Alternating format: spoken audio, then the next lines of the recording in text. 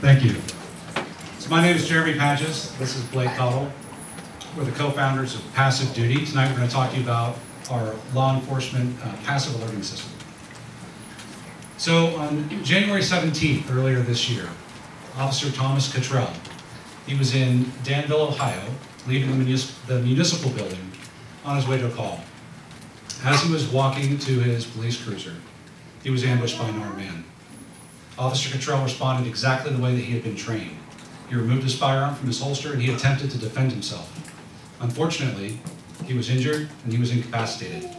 He wasn't able to use his radio to call for help or signal for the emergency.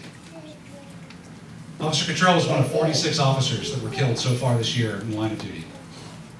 Additionally, numerous events involving police use of force have grabbed the public's attention. This has generated an overwhelming number of requests for additional data and transparency. So we met with the Lexington Police Department, and after that meeting, we decided to focus on developing a method for determining whether a firearm was in its holster or not. Because when a firearm is in a properly designed holster, it's in a safe state. We designed the Passive Duty holster with embedded sensor technologies, and we're utilizing an IoT-focused cellular communications network to relay that data. Our system requires no modifications to existing firearms. We require no additional procedures for law enforcement to be trained on or to follow. We're using GPS technology as well as cell tower triangulation to determine the officer's location and send that information as an alert back to central dispatch in the event that the firearm leaves the holster.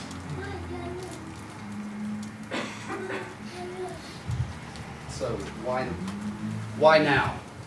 As he said, sadly we see stories in the news of incidents happening where you see force, such as Ferguson.